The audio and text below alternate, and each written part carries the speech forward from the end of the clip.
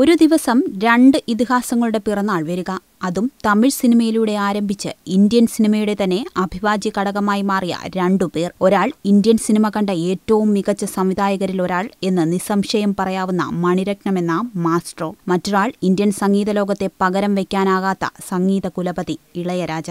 ഇളയരാജയെക്കുറിച്ച് അധികമാർക്കും അറിയാത്ത 8 കാര്യങ്ങൾ.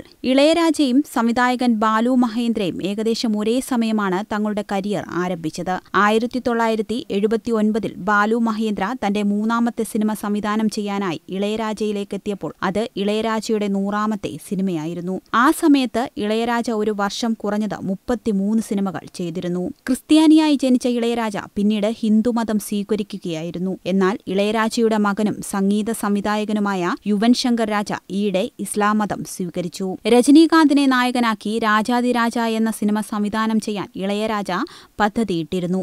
എന്നാൽ ആ പ്ലാൻ പിന്നീട് ഉപേക്ഷിക്കുകയായിരുന്നു. കമൽഹാസന്റെ ഹേറാം എന്ന ചിത്രത്തിന് സംഗീത സംവിധാനം നിർവഹിച്ചത് മറ്റൊരാളായിരുന്നു. എന്നാൽ ഷൂട്ടൊക്കെ കഴിഞ്ഞ് സിനിമ കാണുമ്പോൾ കമലിന് ആ പാട്ടുകളൊന്നും ബോധിച്ചില്ല. സിനിമയുമായി കമൽ ഇളയരാജയിലേക്കെത്തി. ഒരു സീൻ പോലും റീഷൂട്ട് ചെയ്യാതെ ആ പാട്ടിലെ ലിപ്സിംഗ് നോക്കി സംഗീതം മാറ്റി ഇളയരാജ കമൽഹാസന് നൽകുകയായിരുന്നു. മികച്ച സംഗീത സംവിധായകൻ എന്നതിലുപരി ഒരു മികച്ച കവിയും നോവലിസ്റ്റുമാണ്. 5 ദേശീയ അവാർഡ് നേടിയ ഇളയരാജ 2 വട്ടം ദേശീയ അവാർഡ് നിരസിച്ചിട്ടുണ്ട്. ട്രിനിറ്റി കോളേജിൽ നിന്ന് ഇളയരാജ ഗിറ്റാറിൽ ഗോൾഡ് മെഡൽ കരസ്ഥമാക്കിയിട്ടുണ്ട്. മണിരത്നം സംവിധാനം ചെയ്ത രജനീകാന്ത് മമ്മൂട്ടി ചിത്രമായ ദളപതിയിലെ രാക്കമ്മ കയ്യെത്തട്ടെന്ന ഗാനം ഏറ്റവും കൂടുതൽ ആളുകൾ കേട്ട പാട്ടെന്ന് BBC വിലയിരുത്തിയിട്ടുണ്ട്.